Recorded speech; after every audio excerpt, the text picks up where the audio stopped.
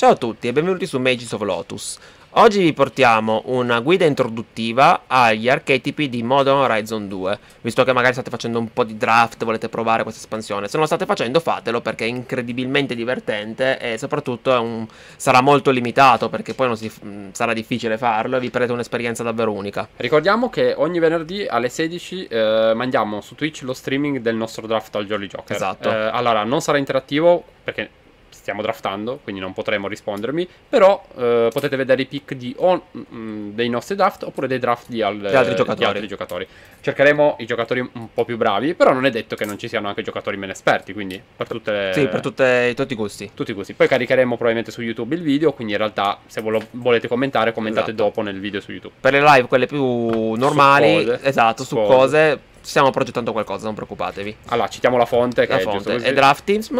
Allora, questo lo trovate subito come primo risultato di Google. L'abbiamo scelta perché ci sembrava ben fatta e strutturata e siamo d'accordo con quello che dice. Quindi leggetela pure, però dovete masticare l'inglese e anche per questo la portiamo sul canale, perché non tutti masticano l'inglese. Allora, cosa facciamo? Portiamo bene o male quello che dice qua, ma in fruibile per tutti. Allora, partiamo dal primo archetipo, che è Dimir Discard Matters. Esatto. Allora, scartiamo noi. Scartiamo noi. Questo è un archetipo un po' complicato da fare perché si basa molto su questa rara che è Master of Death, che è incredibilmente forte perché quando entra sorveglia 2 e all'inizio del nostro upkeep, se nel cimitero, noi possiamo pagare un punto vita e recuperarlo in mano. Quindi praticamente sto coso non muore mai. Avrete infiniti drop. Sì, allora, infatti. una piccola premessa. Il power level delle carte di questo set è elevatissimo. È elevatissimo, ragazzi. Le comuni hanno 1000 effetti, tutti forti. Sì, infatti. Sembrano delle rare di altre non c'è il tappo 3-3-3 che volo e basta, o tappo 2-2-2 che non fa niente. Cioè, per dirvi, c'è un 2-2 a costo 3, volare lifelink con un altro effetto. Sì, infatti. Cioè, sono tutti forti. Hanno tutti gli steroidi. Esatto. Quindi dovete valutarle un po' diversamente. Cioè, se una carta vi sembra forte, potrebbe non esserlo così tanto. Esatto, perché il power level rispetto alle altre è più basso. Per esempio, oggi mi è capitato di giocare Mirror's Wake, che in teoria è una carta fortissima, però io spiegavo che in realtà, non avendo troppi token, è una carta nì nel formato, perché guardate le comuni cosa fanno. Infatti. Allora, questo è un archetipo molto secondario. Molto secondario, sì. Il mago è carino perché ogni volta scartiamo una carta noi possiamo pagare uno e ammassare due, che è tra l'altro bello perché mescolano tutte le abilità di tutte le espansioni. E quindi se non le conoscete è un po' difficile perché dovete leggere ogni cavolo di carta proprio approfonditamente. Carino, non è niente di che, però è un po' particolare da fare, difficile da fare. Però se aprite il Master of Death poi potete forzarlo. Allora, va in sinergia con Madness anche. Quindi sì, le carte sono in comune alcune. Sì, ricordatevi questa parola Enabler, che sono praticamente le carte che attivano un'abilità. Esatto. Per esempio, c'è un 2-2 a costo 2, per esempio, un 2-2 a costo 2 che dice discard card e prende volare. In realtà sembra scarso, ma in realtà è forte in questi archetipi. Esatto, perché permette di autoscartare o di fare Madness. Allora, qua ci sono anche le key commons, che sono removal, meno 3 milità. Queste sono carte, sono carte facili da capire, niente di che. Altre carte da far scartare. Madness, che è quello che parlavamo, che si può splashare con quello di prima. È principalmente rosso-nero. Ah, non è l'archetipo qua, Ha messo solo 2 carte. Sì, no, ha messo 2 carte. Quindi parleremo dopo. Sì, parliamo dopo. Ha fatto la menzione che abbiamo fatto noi. Sì, no, infatti. Cioè, potete mettere... sono integrabili. Sono 2 archetipi che si possono integrare bene. Comunque, autoscartate. Sì. Andiamo avanti. Allora, questo, parliamo allora prima di modulare a questo punto, anziché di Madness. Sì, Madness è giù. È giù. Allora, questo è un artefatti midrange, perché comunque il costo è abbastanza elevato, quindi non è che puntate ad avere costi bassi rispetto a Affinity. È integrabile, esatto, più value. Comunque è integrabile con Affinity perché avrete le terre artefatto e le creature artefatto, perché sono tutte le creature con modulare sono creature artefatto. Allora, ragazzi, modulare è un incubo. È un incubo, esatto. È un incubo. Perché la creatura in realtà non muore. Cosa hai fatto, Isma, con questa carta? Esatto, l'extruder e il ravager ci vincevo troppe partite. Ho fatto 16 danni in un turno con quella. Non ha senso. Allora, modulare è un'abilità veramente oppressiva, perché se noi abbiamo 2 o 3 creature artefatti e una con modulare, quei segnalini si spostano quando muore la creatura. Quindi in realtà noi vorremmo uccidere il 2-2 classico vaniglia, però in realtà non è vaniglia. In realtà non muore, ma va dall'altra parte. Tra l'altro, se avete cioè, questo mazzo qua si può montare tranquillamente con le comuni ed è fortissimo. Cioè, se voi piccate 2-1-1 lifelink, 3 di questi, 2 di questi, avete già un mazzo della Madonna. In più c'è pure la removal fortissima comune, che sacrifica di sinergica con modulare. Sinergica. E quindi il mazzo è proprio fatto di comuni fortissime, ragazzi, veramente un incubo. E se voi avete più modulare in campo, È finita, perché muore uno e li sposta sull'altro con modulare, poi muore modulare e li sposta sull'altra creatura artefatto.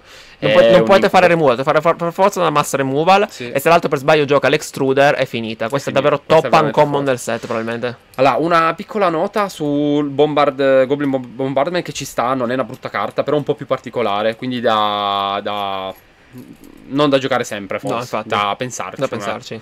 E invece vabbè, queste staples totali sono tutte, sì, poi sono comuni, quindi facile da trovare. L'altra possiamo parlare un attimo della spada, che magari di primo acchito può sembrare un po' sotto power level, invece in realtà equipando solo a uno ci rende evasive le creature grosse. Sì, perché trample, esatto. E poi se abbiamo un bolt sacrificando la spear quando poi non ci serve più, magari non è male. Che tra l'altro è utile perché possiamo attaccare con la creatura grossa che trample, fare danno alla trample, tappare 2, sacrificare la spear e fare altri 7 danni. Quindi forte. Ottimo finisher. Sì. Allora, passiamo al prossimo. Sì, il Delirium non male, si basa molto su quel gigante, perché quando ha Delirio fa entrambi gli effetti. Sì. E un effetto è fai 4 danni a un qualsiasi target, e l'altro è praticamente fai fulmine profetico. Sì. Ti guardi, è troppo bello. Esatto, fulmine profetico è una delle carte più belle. Cioè, è più impulse perché il fulmine profetico se ne guardava di più, però è più bello dire fulmine profetico perché è un prophetic titan. Eh sì, la carta racchiudeva i 2 effetti. Esatto. Forse il fulmine profetico fa 4 danni all'avversario e basta. Sì, esatto, dovrebbe fare 4. O dei danni in base alla carta che hai trovato. Allora, ragazzi, questa carta qua è fortissima. Poi è una comune. Cioè, un 1-3, costo 3, che praticamente switcha di 1 la forza della Costituzione. E quando muore fa 3 danni a qualsiasi target. Quindi nella peggiore delle ipotesi, che non è la peggiore ma quasi, questa comunque farà 3 danni da qualche parte. Cioè, quindi è fortissimo. Poi abbiamo un 4-3 Reach, che quando attacca, se siamo in Delirium, fa un danno a tutte le creature dell'avversario, che non è male. Di solito i 4-3 Reach non hanno più effetti. Invece ha pure un bonus. Fa un danno a tutte le creature dell'avversario. Cioè. Allora, il secondo effetto in realtà non è così importante. No, non è fortissimo. Possiamo ammazzare sempre Squirrel. Sì, gli Squirrel, perché hanno tantissimi token, però. E forse un'altra carta da menzionare, sulle rare ci fermiamo poco perché sono rare, sono più difficili da trovare. Questa qua è veramente forte, l'ho giocata con uno e tappandola facciamo scarta pesca. Se in Delirio peschiamo direttamente. E fate bene attenzione, non perde il primo effetto. Esatto, se vi serve. Per attivare follia potete attivarla. Sì. Le comuni, vabbè, questa è fortissima, che fa 6 danni a costo in delirio, altrimenti. E anche la spada, ecco, vedete che la spada ritorna. Perché potete sacrificarla e avete quindi un artefatto per delirio nel cimitero. Le creature artefatto valgono doppio. Anche loro, perché valgono creature e artefatto. E le terre artefatto valgono doppio. Sì, perché terra artefatto. Quindi ricordatevi che se volete montare questo archetipo qua vi servono dei pesco scarta. Sì. Quindi va di nuovo in sinergia con, tra virgolette, Madness. Lettera artefatto è meglio prenderle. Sì. Allora, andiamo avanti. Poi abbiamo Rakdos Madness, che è quello che dicevamo prima. Questo si basa molto su autoscartare e fare le cose in maniera cheap, grazie al fatto che Madness costa di meno. La carta dell'archetipo è questa. Sì, perché è un enabler perfetto. E soprattutto è mena fortissimo. 3-3 rasta, costo 2. Sì, troppo forte. Ci permette di fare, per esempio, con Root Valla una combo bestiale. A costo gratis. Di terza avremo un 3-3 rapido, un 1-1 che si pompa e un'altra carta probabilmente. Sì, infatti. Il drop a 3. Fortissimo. Ovviamente Madness è facile da dire, carte con Madness e scartanti. Sì. Questa è la carta, un'altra carta veramente importante, che è una removal a costo 4, che spacca a sorcery una creatura, ma a Madness un rosso nero solo. Quindi un terminate. Sì, e potremmo scartare a instant. Esatto, perché Madness la cosa importante è che distrugge il timing. Se voi la scartate la carta, non importa quale sia il time, potete fare le creature praticamente con flash. Assolutamente sì, veramente forte. Allora, questo è un altro archetipo divertente, che tra l'altro ha montato oggi il vincitore del draft che abbiamo giocato. Quindi e aveva queste 3 carte, anzi queste 4. Beh, mica la Tireless Provision era fortissima. Praticamente ha montato il mazzo, il Coco Company. Una lista particolare che abbiamo visto su Magic Goldfish, l'abbiamo analizzata. Andate a vedere il nostro video e andate anche a vedere quello di Goldfish. Allora, il mazzo praticamente si basa sul fare tanti junk token. Quindi anche i token che ci danno 3 vite non importa, sono belli. Sono belli. Perché la carta un po' dell'archetipo in realtà è questa qua, che trasforma i token in 4-4. Esatto, sacrificate il food, diventa 4-4. Il token, e da volare. Diventa 4-4, bellissimo. A tutti i token, quindi è molto forte. 4-4 volare. Pum! Ovviamente queste sono rare, quindi sono più difficili da piccare. Esatto, questo è un po' come il primo. È come il primo, però un po' più fattibile, perché le carte proprio base, che sono la Tireless Provisioner e le Combine Chrysalis, Chrysalis, che sono uncommon. Sì. Però se avete il manufacturer, il mazzo cambia da così a così, perché mette tre pezzi. Assolutamente sì. Tra l'altro una piccola idea che ci può stare in questo mazzo è di giocare il cascante a bianco-blu a costo 9, perché ha affinità e noi creiamo in effetti tanti token artefatto. Sì. Quindi in realtà a costo 5 potremmo avere un 4-4 che casca, sì, e casca per 9, quindi esatto, qualsiasi drop nel lo vedremo mazzo. dopo questo cascante di cui parliamo. E un'altra carta importante è questa qua, molto forte. Drifter 2.0. Sì, costa 5, 3-2 volare, quando entra in gioco investiga 2 volte. Ricordatevi ragazzi, investigare vuol dire mettere i clou ci fanno pescare, quindi sono molto forti. E ha anche evoke un blu, un verde, se vogliamo farla all'inizio per qualsiasi motivo. E altre carte molto importanti, una menzione possiamo farla sia per lui, che è il Master Topter, che costa 3, 2, 1, e quando castiamo una spell che costa 4 più creiamo un Totter o 1-1. Sì. E un'altra carta carina da giocare è anche questo 3-1 qua, che è veramente overpower rispetto alle comuni. Sì, le comuni. È un 3-1 a costo 3 che ci crea un treasure token, quindi ci accelera. Sacrificando un token prende volare. Sì, infatti. Allora, passiamo al prossimo. Comunque questo è molto divertente, è un bel mazzo. Divertentissimo.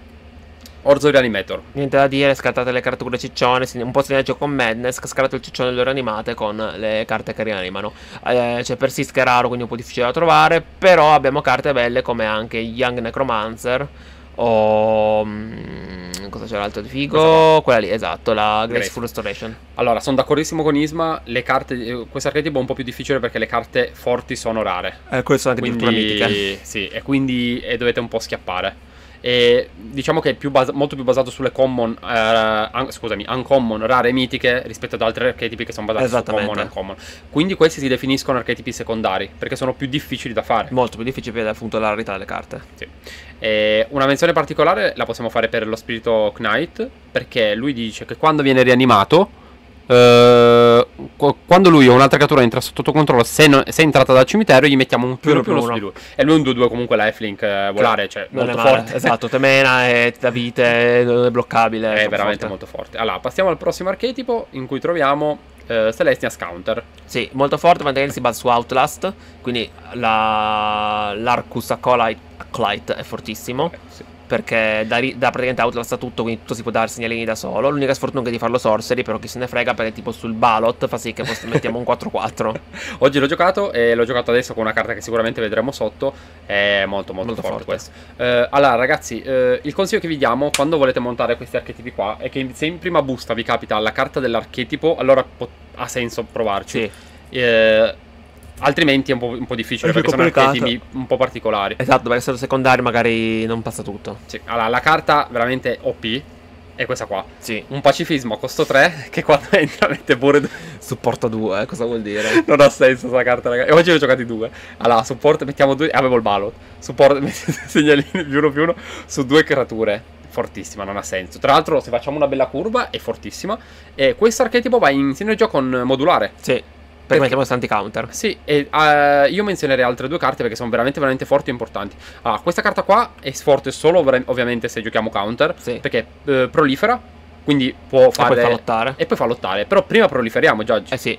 Quindi è più forte. Sì, perché è le creature più grosse prima. Se Proliferate fosse sotto... no, devi farne in ordine. Lo faremo dopo, spieghiamolo perché tanti se lo chiedono. Allora, l'altra carta che veramente è una rara, non è una comune, è una rara, è questa qua. Che è quella che... Allora, un 3-2 a costo 3. Sì, cosa vuol dire che pesca? Sì, ma poi lui dice tappi 6, tappi pesca, ok? Già così. E già così è forte. Però dice sconta questa abilità per ogni segnalino sulle tue creature. Non ogni creatura con i segnalini. Tutte. Ogni segnalino. Quindi se voi avete la caghetta di modulare 2 a costo 2, sconta 2. Questo già 4. È fortissimo. È troppo forte. Fortissimo. Ragazzi, quindi 1, 2, 3, 4, 5. Queste carte fanno l'archetipo. Passiamo avanti, se no non li finiamo. Affiniti, molto divertente. Molto divertente, la carta chiave è la abbiamo provato tutte e 2 a farlo. Sì. Però non Azorius, il mio è 1000 colori. Sì, infatti anche il mio. È fortissima la Sfinge perché costo 9, che in realtà lo pagate 9 perché avete tantissimi artefatti. È un 4-4 che vola che casca, quindi casca praticamente tutto quello che volete, anche drop giganti perché costa 9. Fortissimo. Vabbè, qua dà come carte importanti lui che per esempio ha forza pari agli artefatti, quindi molto grosso e costa 4 volare. Molto forte, però un uncommon, un po' più difficile. Sì. E le comuni importanti sono sempre lui, che il Mirror Force 2.0, che tra l'altro vi può fecciare le terre se siete screw. Assolutamente. Questa è una carta che si può giocare Ci può stare se hai tanti affiniti, perché lui ci cerca tra le prime due una carta, la prendiamo in mano. Se è un artefatto la rivediamo ovviamente, sì. E guadagniamo 3 vite. Un'altra carta, se abbiamo tante carte con affinità, è lui, sempre il master, che abbiamo detto prima. Fortissimo, perché guarda il costo. Sì, l'altra carta forte è anche lui, e anche lui è giocabile. È giocabile. Il mazzo si può montare molto facilmente perché è fatto da comuni e non comuni. Sì. In realtà le rare sono importanti se le avete, ma potete anche non averle. E passiamo oltre. Allora, Golgari Sacrifice Squirrel. Allora, il mazzo invece questo, come vedete, è già fatto da carte più difficili da trovare. Sì. Allora, passiamo alle carte un po' più fattibili. Questa carta qua io la amo. Non l'ho ancora giocata, ma è fortissima. È bellissimo. Fortissimo. Allora, tra l'altro va in sinergia con sempre modulare artefatti. Esatto, perché sacrifichiamo e poi spostare i segnalini. Sì, e lui dice, quando sacrifichiamo un artefatto o una creatura, mettiamo un segnalino. Allora, se sacrifichiamo una creatura artefatto ne mettiamo sempre solo uno. Perché dice or, giusto? Esatto. Ok, quindi non ne mettete 2. No. Tappiamo 3, sacrifichiamo un artefatto o una creatura e guadagniamo una vita e peschiamo una carta. Quindi c'è a costo 1 ed è pure ibrido. Quindi abbiamo la possibilità di giocarlo con il mana che vogliamo. Fortissimo. Fortissima. Un'altra carta che può essere importante è lo scheletrino. E poi continua a tornare. Sì, e ci dà carte infinite. Sì, esatto. Perdiamo vite, però le guadagniamo. Le guadagniamo. E poi c'è il re degli squiller che bomba tutti, quindi forte. Fortissimo. Comunque, come potete vedere, mitica, uncommon. È un po' difficile. Sono tante difficili. Le comuni invece che vanno in sinergia non sono così tante perché queste carte qua in realtà sinergizzano poco. La carta forte è questa qua. Eh sì, l'eremita comune è fortissimo. Sì, a costo 5, 2-2, mettiamo 2-1-1 squirrel. Mette 3 pezzi. Fortissimo. 3 pezzi, fortissimo. E con 4 li rende sia evasivi che li pompa. Questo in Pauper potrà aver senso magari un mazzo Torture Existence perché comunque assolutamente 3 pezzi. Il disegno quanto è bello. Bellissimo. Questo pazzo che ha c'è sempre la carta vecchia, l'Heritage. Sì, esatto, assomiglia a quello perché è un richiamo palesemente a lui. E passiamo a un altro archetipo. Best payoff, ok, perfetto. Gruul Storm. Allora, questo è anche questo un mazzo difficile da fare. Sì, perché è particolare e chiede anche le rare, soprattutto. Sì, e tipo questa carta qua è vero che è molto forte. Però di solito dobbiamo giocare 3 spell. Sì, un po' e 3 spell sono tante. Sono tante. Allora, su cosa si basa? Ovviamente si basa su questa che è la carta più importante del mazzo. Ne dovete avere, se volete montarlo, secondo noi, ne dovete avere tipo 3. Minimo, perché se no non riuscite a fare storm abbastanza. Non riuscite a fare storm. Le altre carte importanti sono invece quelle che sospendono, perché quelle entrano. È una spell in più. È una spell in più. Quindi noi riusciamo a giocare sia la seconda che la terza spell. Esatto. Qua non c'è una comune che ci sta in questo mazzo, che praticamente è un 2-2 a costo 3. Che o un 3-2, no, un 2-2 modulare. Che praticamente quando viene giocato la spell successiva alla prima nel turno, gli metti un segnalino in più. Ah sì, sì, l'ho presente il cane. E in questo mazzo qua ci sta la grande. Sì, perché facciamo 2 spell sempre. Comunque lo pompiamo poi anche modulare, quindi è molto forte. Comunque anche questo è un archetipo secondario non facile da fare. Allora, passiamo a un altro. No, abbiamo finito. Abbiamo finito. No, basta archetipi. Ce n'è infinito, sono no, tanti. Ci abbiamo messo anche abbastanza poco. Allora, considerazioni finali. Cosa ci piace di più? Squirrel è potentissimo ma troppo difficile da fare. Affinity mi piace perché però è veramente comune. Affinity l'abbiamo montato sia io che te ed abbiamo sbagliato qualcosa. Sì, abbiamo sbagliato qualcosa. Allora, è delicato. È delicato. Se volete montare Affinity potete dovete avere tanta esperienza. Sì. O tanta esperienza anche col formato, proprio col draft di questa espansione. Perché è molto particolare perché dovete avere un tot di terra artefatto, perché vi aiutano per l'affinità. Un tot di creature basse. Però dovete avere un tot di affinità. Però dovete essere consistenti. Penso che probabilmente il migliore con il rapporto comuni forza forse è quello segnalini, perché avendo la comune che fa pescare e rapito dai Legac, che sono tutte comuni, cosa vuol dire? Sono troppo forti. Sì. Allora, diciamo che queste 2 carte qua fanno veramente un mazzo incredibile. Sì. Cioè, perché da sole fanno un piano e sono fortissime. Sono fortissime. E sono comuni. Anche lui carino, 4-3 Vigilance. Tra l'altro 4-3. Sì, fa sempre ridere quando le leggi perché 4-3 Vigilance a costo 4. Boh, una comune normale. Cioè, tra l'altro non è che ce ne siano tante, no. 4-3 Vigilance. In più il Rage prolifera qualcos'altro. Quindi molto molto forte. No, sì. Questo è veramente un mazzo forte ed è molto fattibile. Molto fattibile. Anche carino. E l'altro che mi piace anche tanto è modulare. Modulare è bellissimo. Modulare è bellissimo. Perché modulare in realtà prende dentro anche affinity. Cioè puoi farle, la cosa bella è mischiarli. Il problema anche di mischiarli è che bisogna avere tanta delicatezza. Perché rischi di montare un mazzo che poi non fa quasi niente. È difficile.